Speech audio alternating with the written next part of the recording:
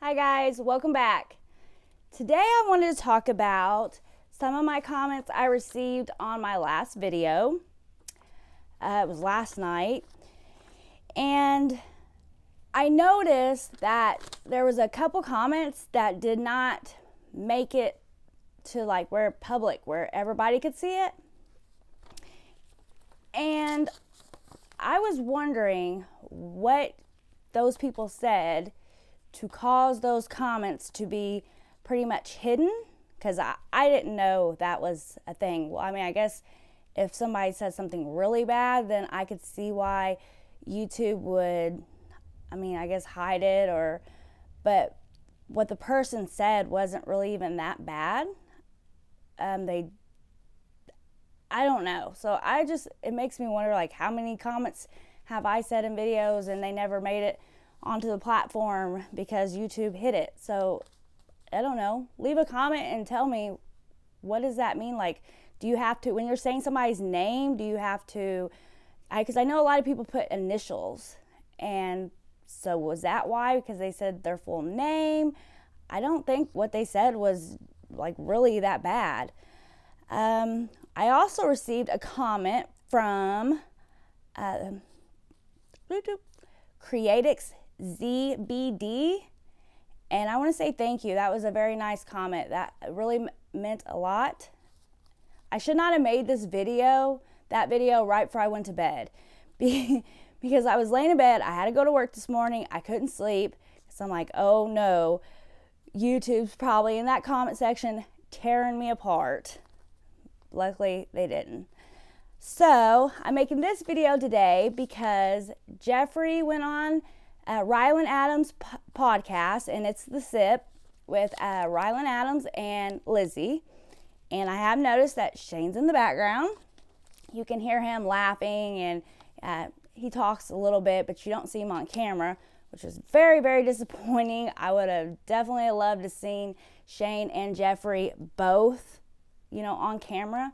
I think their chemistry is wonderful, and both their laughs, Jeffree's, his howl, he just howls out. It makes me smile. You have to smile because it's hilarious. So Rylan started off with introducing Jeffree as, in 2018, being the highest paid YouTuber, bringing in $18 million. So, and they talked about this a little bit, about how him and Shane's best time was like just a year ago, and it seemed like it's been a couple years ago, and it does. It seems that documentary, I watched it several times. I can't believe it just came out a year ago. It does seem like it's been like 3-4 years. That's how crazy 2020's been. And that's also, Jeffree goes into talking about how he's never received the hate that he has received this year, and how people were saying to, I don't know if I can say this on YouTube, they did, I don't know, so they hurt themselves, and stuff that no human being should ever say to another human being. It's pretty awful.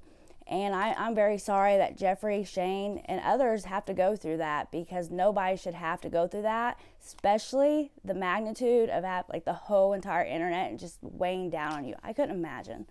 So let's be nice out there. And I said it on my last video, and I'll say it on this video. We can agree to disagree. It's okay if you don't like somebody or you don't agree with the things they do. Just don't watch their videos. Don't support them. Don't click on the videos. Don't give them views. Don't buy their merch. If a friend's over at your house and asks you, hey, do you like this person? No, I don't support that person. You don't have to get on and spread hate and negativity. It's not needed. So let's see. Oh, Jeffree talks about how the positive people, like the people who are bringing positive stuff to him, kind of gets pushed to the side, and a lot of the hate comes out, and that's like the hate's the spotlight, and that's all you see. And I was actually thinking of this earlier before I even seen the video.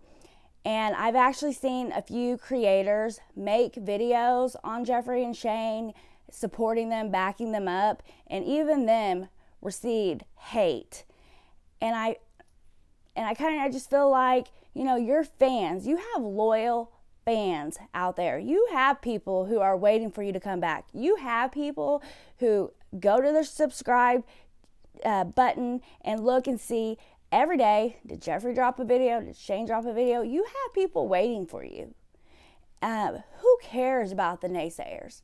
You know, get on and do what you enjoy doing, making videos, making content.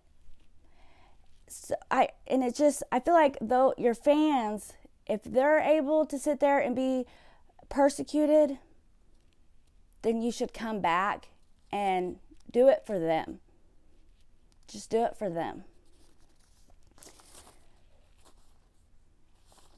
So what else? And then I was reading, and then so it sounded like Jeffree wasn't really, he's kind of burnt out on YouTube. And I don't know, it kind of sounded like he wasn't going to make a return back to YouTube. That he might, like he said, come back and sell stuff, and I'm sure that it would get a lot of hate. It's already been said. And he said something too, like he was on YouTube, I don't even know how many years, but I think he said like the last 5 years he has put out 3 videos a week for 5 years straight. So that is kind of a cop-out, just because 2020, a hard year for him, he's kind of backed up, took a break from it, and then everybody wants to come out and say, oh, you're just coming out when you have something to sell. That's not fair. That's not fair. I say a lot. So I don't know. I don't know if he's coming back. I hope. I really do. I would love to see, oh goodness. I would love to see Jeffree Star approved videos, him reviewing stuff. I know there's not a lot of videos or a lot of makeup, you know, launches being put out this year. And I was thinking about that this morning when I was getting ready. I would hate to be a makeup or like a lipstick brand. Are people putting out lipsticks this year? That would suck, because who's wearing lipstick in 2020 with a mask? That's just a side note.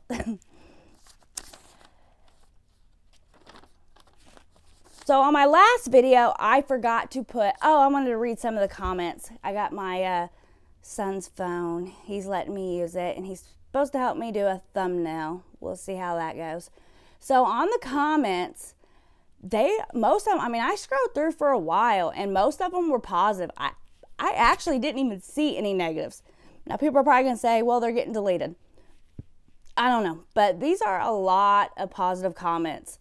And let's see, we have, I miss Shane and Jeffree Star laughing together so much. Hearing them laugh makes me smile. This was good. It was like watching friends get together and have cocktails and conversation. This was good.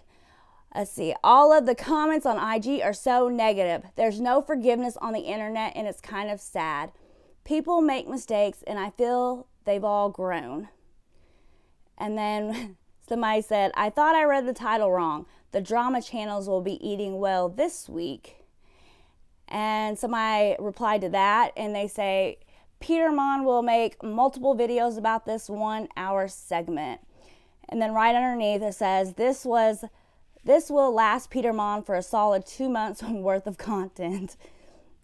And I laughed. I love Peterman. I love Peterman, but it's true. And then it talks about Adam McIntyre will make 84 videos about this and manage to insult Rylan at the same time. True, true. Okay, guys. So that's it. This is going to be a quicker video. My last video I did not say, and I even wrote it down. They were like, well, why didn't you write it down? And I didn't. I don't know where I put it. Oh, I also want to say Jeffree Star said he's working on a book, so he should have a new book coming out. And it sounds like his next launch isn't going to be until January. So, please, please, please, please, if you leave a comment, please like, subscribe, and hit that notification bell. It would help this channel. I'm trying to get it off. You know, it's a new channel. So if you would hit the subscribe channel and like this video, it would help me out a lot. And I appreciate it, guys. Leave your comments below and tell me what you think about it, your theories and thoughts on whether Jeffree and Shane should come back, whether you think they want to come back, or anything. Leave a comment. I really want this videos to be a two-way conversation. I want to hear what you guys have to say. So until next time, I'll see you later.